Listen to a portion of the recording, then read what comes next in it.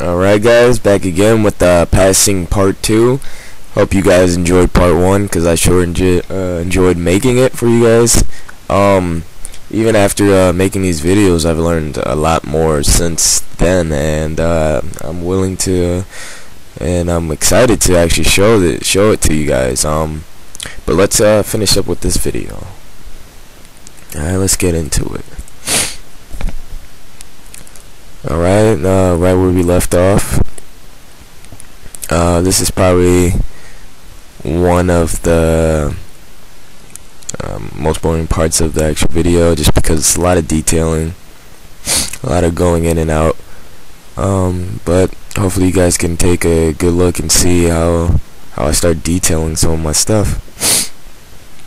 When creating this video, the passing actually, you know, I just want a quick way to work on my coloring, you know, so I decided to, you know, do something like this. It doesn't have the best composition possible, but, you know, it works for what I was trying to achieve, and, you know, I was generally happy with it. Again, going through the water, trying to find, like, the best colors, trying to give a sense of depth. One way to do depth is birds. I like drawing birds. Another way is to add like really far in the distance objects that would probably be like human size, but making them really small in the background. I'm going in, working on this brighter area of the clouds, trying to bring them out a little bit more. Chalk brush is a fantastic tool, or actually brush, that the Photoshop has. It just gives so much texture, and it's very fun to work with. It's probably, yeah, like I said, it's probably my favorite brush.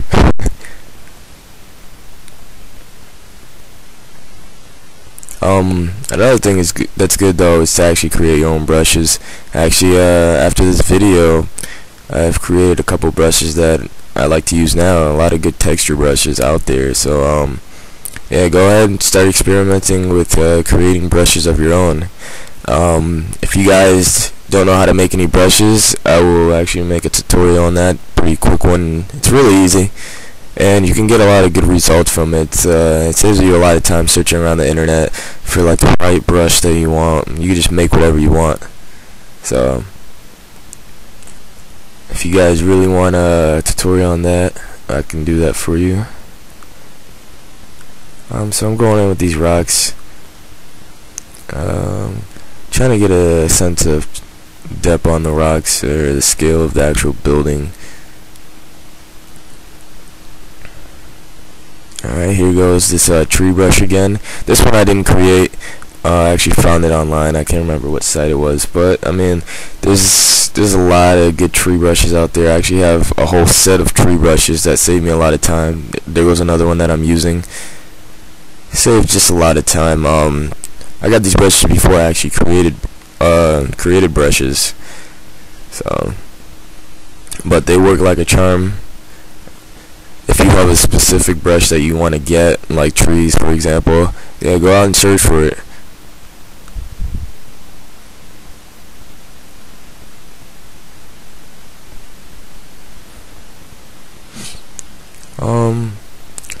For another note though, while I'm detailing these rocks, I generally do these videos as a video blog for myself and others to see, you know, just to track my progress, the way how my art has improved over time, you know, and I like sharing it with everybody, and, you know, I like to see what people have to say, different people's inputs. You know, I'm always trying to get better, and this is one thing that I always do with just about anything. I like to keep track of my progress, and, you know, this is a really good way to do it.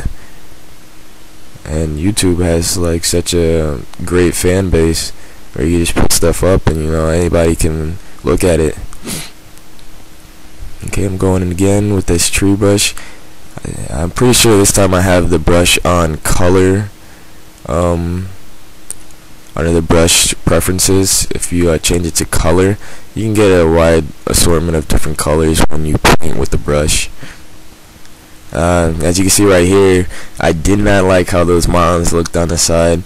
I kind of mentioned it in the first video that they just weren't working. The perspective was off, and it just felt a little bit wonky on the side. So I'm over here trying to fix it, trying to play with it a little bit on the side, seeing if I can try to salvage some of this these rocks. I like how they look. I really like how the rocks look, but you know, some things in a piece you might have to sacrifice if it just doesn't work. So what I'm gonna try to do is salvage this a little bit, see if it might work, see if it could fit.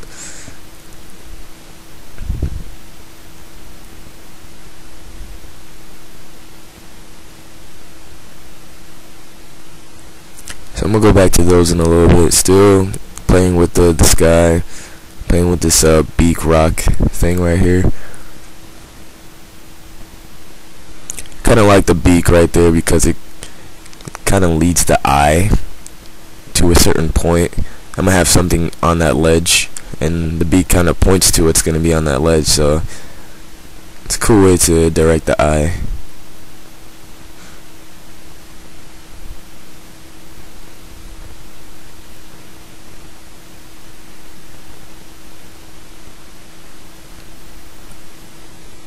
Alright, still don't mind about that pops up. It's a little bit of League of Legends in there.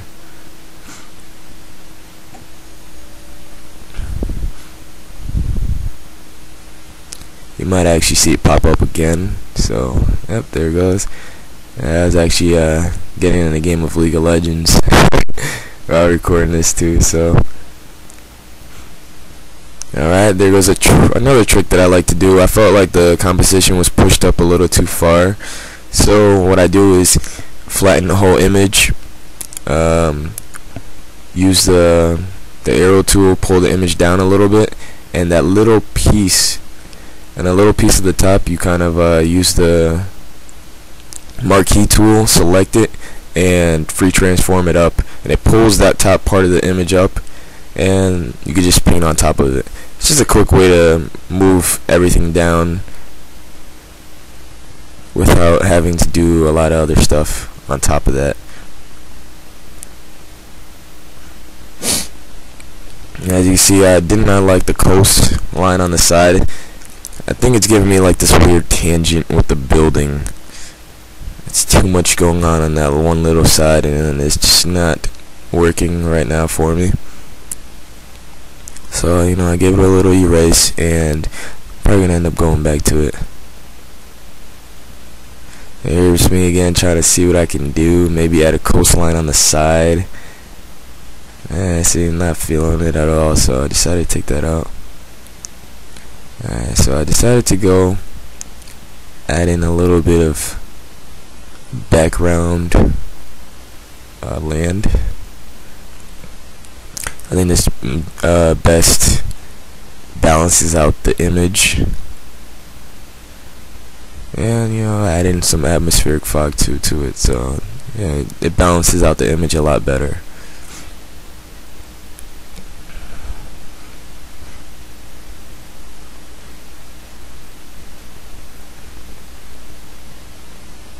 Okay, now I'm actually going in to add some shadows onto these rocks.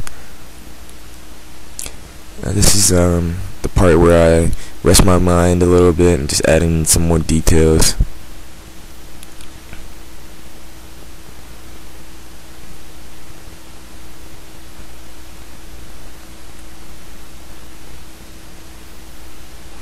It's good right now. I kind of have all the colors that I need in the image, so what I'm doing is color picking,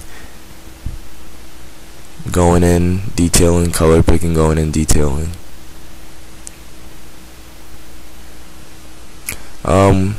On the fact of, since I started this in color, I mean, sometimes it's good to go into color. I do this just so I can get more practice of going straight into color with an image and then seeing how it turns out. A lot of people like to go black and white and then add in splashes of color and then go on from there. By all means do that. In other images that I've done, I've gone into black and white. I actually do that a lot too when I don't know what colors I want to use. You know, black and white is probably the best way to go when you're starting out and your color theory is not really as good. I'm not saying mine is great, but you know, this is just practice for me. And this other image I've done, it's called the passing, which you can see in my my blog. I started off with black and white, and then went into color with some overlay layers. It gives a different effect, a different feel, but you know, they both work well. I say whatever works for you, do it.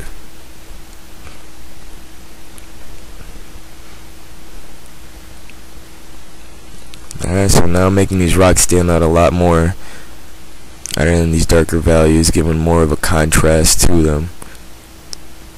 Now these rocks actually have like sort of a beef onto them. They feel a lot more heavy.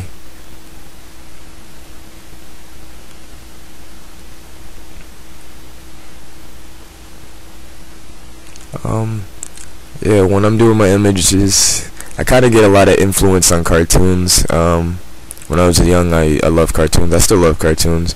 So a lot of images that you see of mine have that kind of influence on them. I'm not really a photorealistic guy, but you know, that's something else that I need to learn too.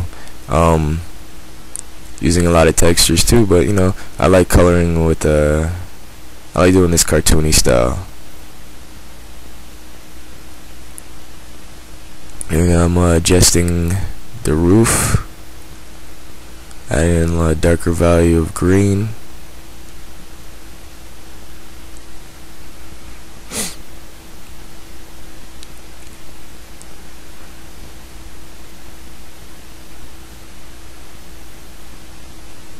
Alright, and as you can see on some of the rocks, I also added a slight reflection of the sky, the blue little tints on there. You know, these are really big rocks, so they should be reflecting the sky, and blue is actually a really reflective color. So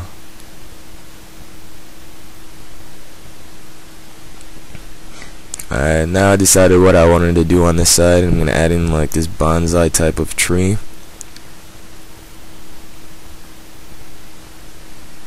Using again this the tree brushes that I found, just adding these splashes of green.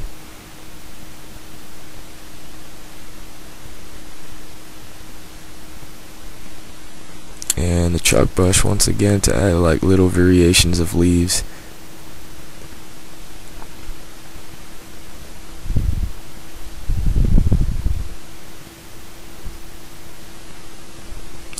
I find nature to be one of my most favorite things to paint. It's just so peaceful.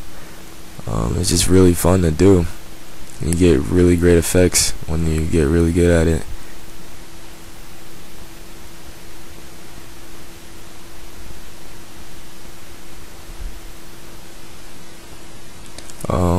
Another thing for beginners, if you're watching, yeah, do a lot of life drawing, a lot of, you know, just painting from life. It really adds another mix to your actual your pieces.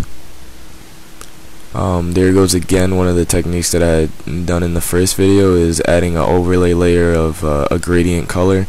This time I decided to choose a blue and an orange.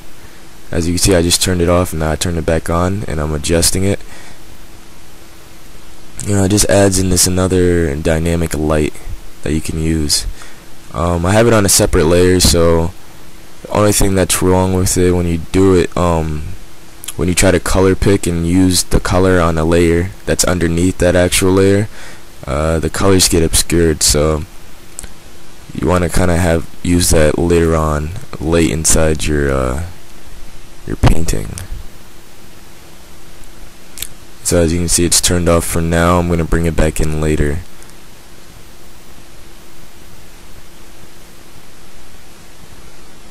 Giving this rock a little crazier silhouette. And I'm going in and adding color variation to those trees in the bottom, adding rocks in there, reflections, and just little different colors. These little different color variations add a lot to your piece. The best thing to do, there goes well, actually, as you can see, that layer was on. But like I was saying before, the best thing to do is to really push your darks and your lights. You know, just add a lot of contrast to your images. Like in those shrubs right there, I have really a lot of different darks, but then I started adding those splashes of yellow. It really brings out like a flavor or a color to your image. I'm not done with putting in the colors just yet, but I'm gonna start adding in some cracks into these rocks. Here's a cloud image I had found. What I'm doing here is adding it in as an overlay layer and erasing out the parts that I don't need for now. Now I'm adding in it again, flipping it, erasing some of the image that I don't need. You know, adding textures in your image just makes gives it more grit, and it actually adds a lot of detail to your pieces. I use it sparingly. Some people use it a lot. It's really good to add textures into your image. It gives it a more polished feel. And I'm still learning how to use it, you know, to a greater advantage. But right here, the clouds give a more dynamic feel to the whole piece. And I'm going in again with the layer turned on this time. I'm pretty sure I flattened the image, and using a chalk brush, you know, just giving them some more clouds with the chalk brush. And this is the next time I actually zoomed in this close into the image. I'm detailing this cross path, adding the darks and lights where I see fit. I kind of give that bird a little face, an eye. Just give him, you know, like he's looking.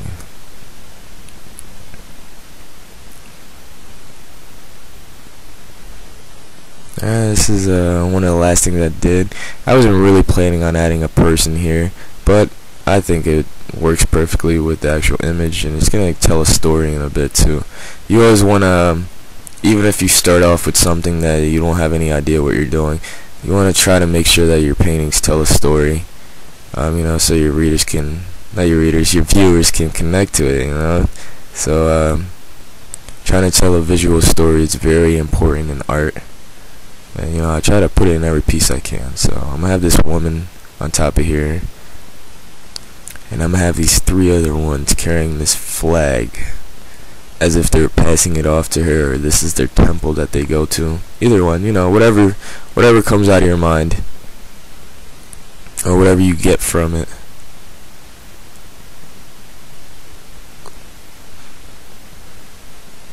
I try to think maybe they're some type of monks, and these three had gone off on a journey, and now they're coming back. And this is the way that they signify that they're coming back, with this huge flag. You know, monks would normally be on some type of really cool looking building. You know, I try to get that feeling in there. And monks are normally connected to nature, so I wanted, you know, it kind of fits in with the whole theme, with the bird nature house.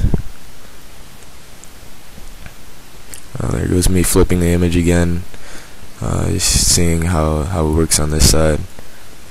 Another thing that I had learned, actually watching videos online, this one guy, I can't remember his name, but he's a really excellent teacher. You can find him under my subscriptions and friends list. Yeah, I can't remember his name. I'll write it in the comment box. But what he said was, you know, you want to make everything count, every line. You know, if you draw a line, don't scribble over it. Just keep it there, and make sure like most of your lines are confident. You know, and I try to put that in my pieces. You know, people can tell if your lines are not confident or really confident, just the way that it looks from the scribbles or the really apparent lines. So, you know, that's one thing to keep in mind.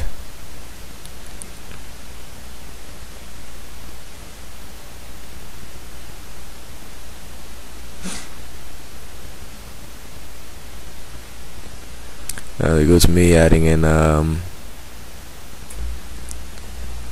birds, or trying to add in some birds. I think you know, I'm a big fan of like John Woo films and stuff like that too, where, you know, you'll have like the birds coming out, doves flying in every direction in an action sequence. I've always found that cool, and you know, I try to incorporate some of that stuff in my my actual drawings. So this one's coming to an end. This piece has thus been updated since making this video, so if you want to check out my blog, sidemessiaharts@tumblr.com, or sidemessiaharts.tumblr.com actually. You can see the updated image with and I hope you guys enjoyed this video. I enjoyed making it for you, and there's much more to come. Again, check out my blog, and you know, see you next time.